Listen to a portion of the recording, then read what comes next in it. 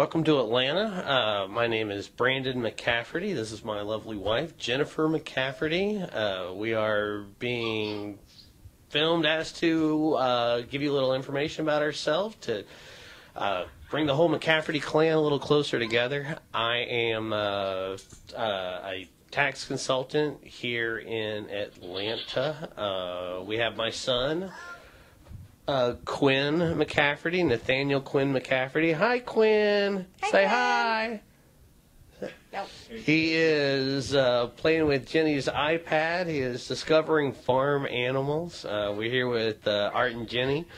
We just bought a house today, so I guess that's the news that's currently on our mind right now, so we're very excited about that. Hi, I'm Jennifer. I have family in Florida and Central New York. I'm currently teaching orchestra at an Atlanta Public Schools middle school, and I met Brandon in Florida 7 years ago. We've been married for 2 years. My maiden name is Garasio, so my father's family, his grandparents came from Italy, where we have Garasios and Paletos in our family. On my dad's side, my mom's side is Sweatmans and Halls, and I believe they are British, and they were farmers in Central New York. Currently, they're both living in Florida, one in Tampa, one in Sarasota. They are now divorced, but they get along, so I see them at family functions. I have a sister who has 2 sons, Evan and Logan, and she lives in Lakeland, Florida. As far as our family is concerned, we've got we're the only 2 here in Atlanta. My parents are actually from Michigan, where they hail from. We came down to the South when I was a kid, so we went through Kentucky and Tennessee and Alabama. I grew up, spent some very formative years in Alabama, so you'll forgive me for that. The rest of our family now has moved to South Carolina on my mom's side. My aunt Mary and my cousin Jennifer, my other cousin Christopher, and their respective spouses and children are in South Carolina, along with my mother's mother, Dorothy Dean Zavara. She's now in South Carolina as well, so we get a chance to go up there and visit them every 3 or 4 weeks, which is very nice. So we do have some family close by. It's about 2 hours from here. So my sister, Michelle, is married to a gentleman by the name of Don Graves. They live in South Carolina as well. They live just outside of Charleston, and their children are Benjamin and Samantha. I guess our cousins. If we're going to do it, let's do it. So Jennifer Ballin, my mother's sister is Mary Ballin.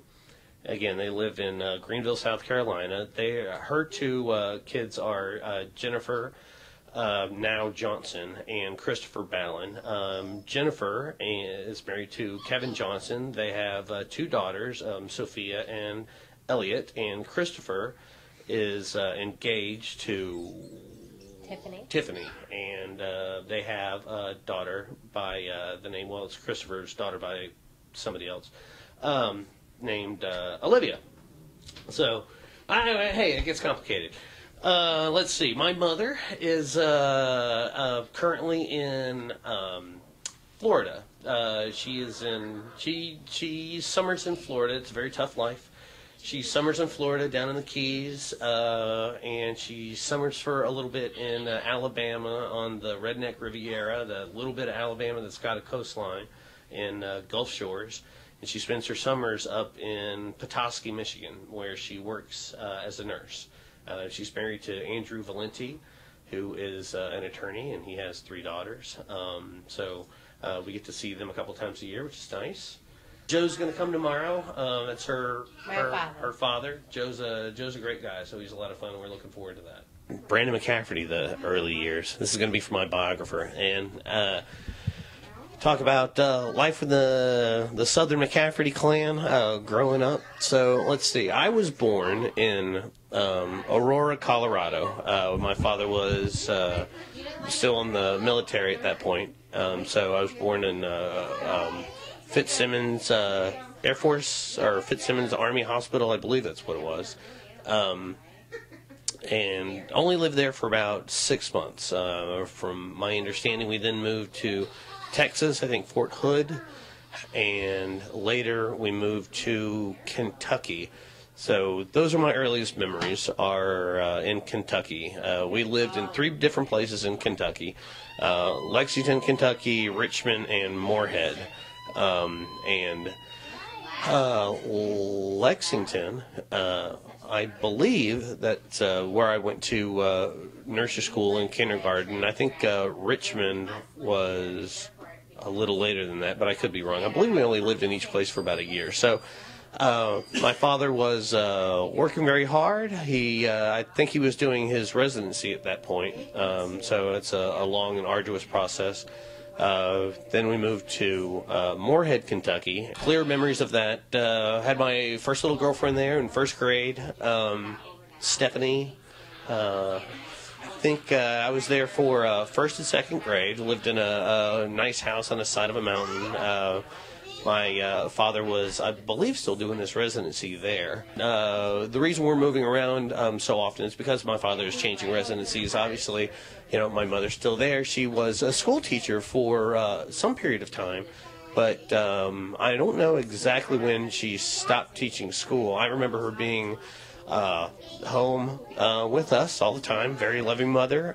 So we wanted for nothing. We had the classic Partridge Family upbringing, as far as dinner every night with the family around a table.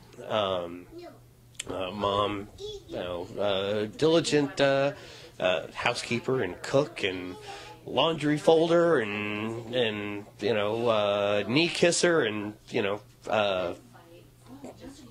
so after Moorhead, we moved to Huntsville, Alabama, and that's where I spent some formative years from 3rd grade to 7th grade, and that's where my father had, I believe, his first full-time position as a physician.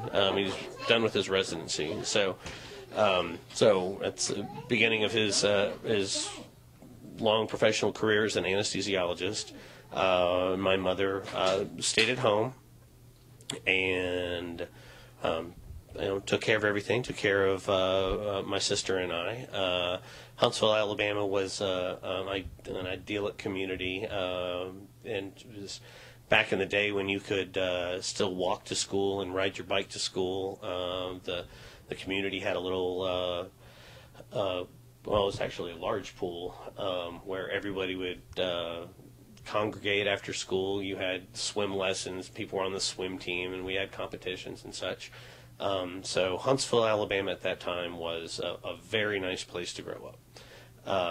So we lived in Huntsville in the valley for several years, and then we moved up the hill when the McCafferty financial fortunes had improved. My father was doing quite well, so we moved up the hill, and that's about it. So my sister did ballet. I did baseball and soccer, PTA meetings, plays at school, just your typical Americana. So it was, Huntsville, Alabama was a very nice place to grow up. And then my parents separated. I went off to boarding school. Actually, I moved to Nashville, Tennessee with my mother. And then from there, I went through my teenage years, and I went to boarding school. She moved up to Michigan and married her husband, who she's still with, and my father continued his adventures and actually went to Saudi Arabia, where he spent several years in Saudi Arabia. My mom, oh, by the way, I should say this, went to Nashville, Tennessee with my mother, and after all of that, my mother's middle-aged and decided that she was going to reinvent herself. So she went to Vanderbilt University in Nashville, Tennessee, which was incredibly impressive.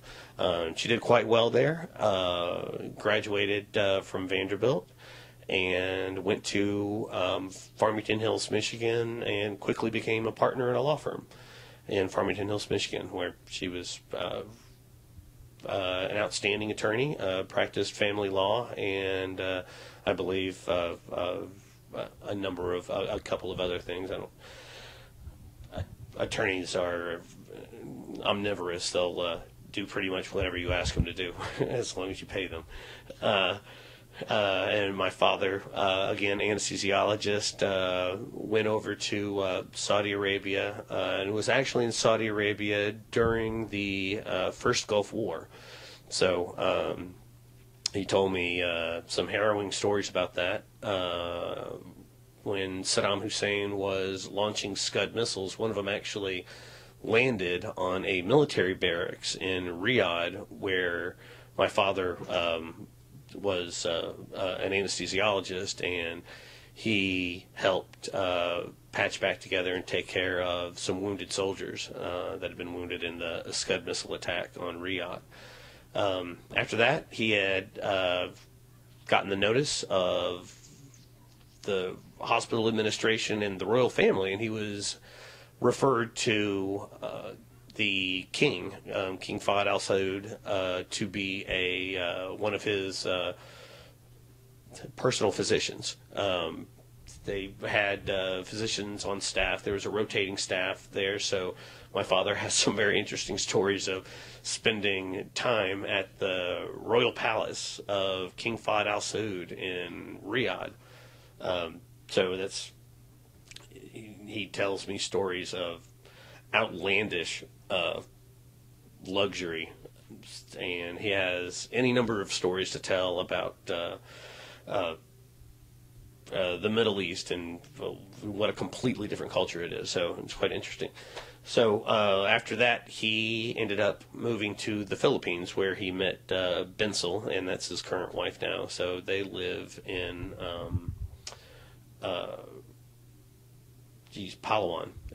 Palawan, Philippines. It's an island the furthest west of the archipelago. It's not an archipelago, is it? Yeah, it is Chain Islands. Anyway, other than that, we've done a number of trips. My father loved to travel, so we went on biking trips with Art's son when we were in high school. So that was very interesting.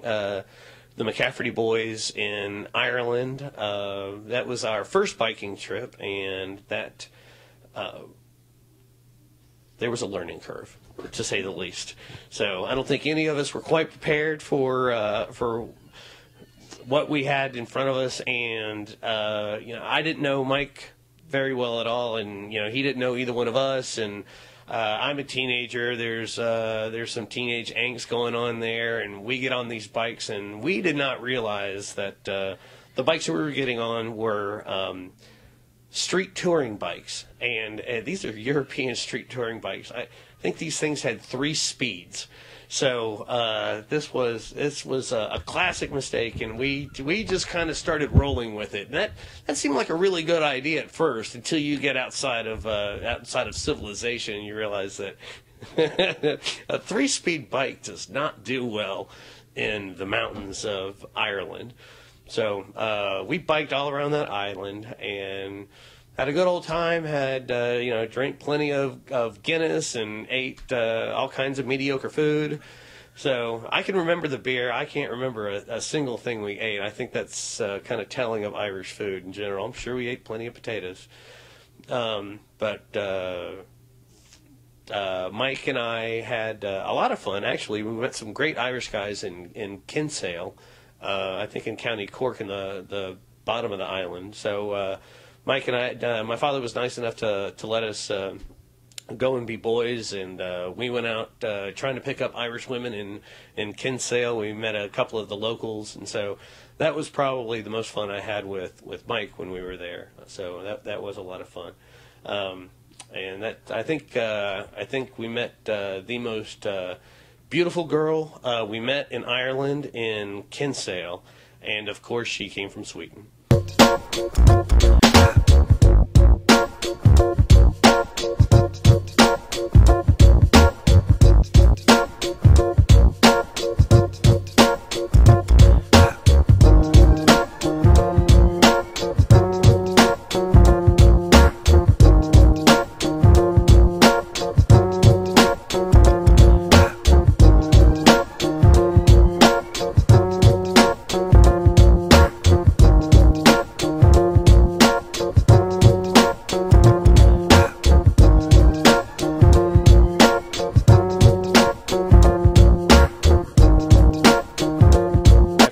let's see. We did, after that we went to Switzerland. Switzerland was a lot of fun. Art and my father did a mini marathon there. I think it almost killed both of them. I don't think you're supposed to, I don't know how much, research they've done in it, done into that marathon, but come to find out there are a lot of mountains in Switzerland. And so I don't know how they did on that that mini marathon. I heard it was kind of hard. So we had a lot of fun. That's the Irish trip, and other than that, I've been all over the world with my father. Been to Indonesia with my father. Been to the Philippines a couple of times. I biked through Europe with my father on 2 occasions. Well, 3, I guess. Ireland, and then we went from Vienna to Budapest, and then another time we went from Budapest to Spain, where I had a friend. I'd studied for a while in Europe, so I had a friend who was Spanish, and her father had an apartment in Valencia, which is kind of in a southeast of Spain. So we were able to rent an apartment in Spain. So my father and I biked from Budapest into Italy, and then we hopped on a train and went down to Valencia, and we spent some time there going to Spanish language school. So that was a lot of fun as well. So I've certainly been on a lot of very, very pleasant adventures with my father.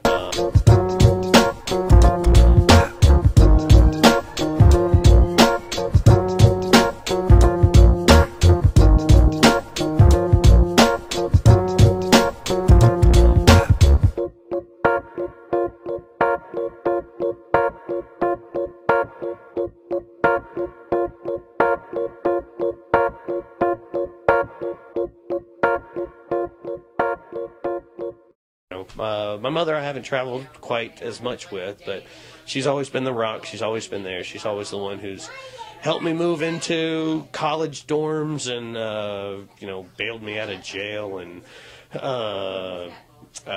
she's always been the rock. So, my life would be unrecognizable without my mother's support.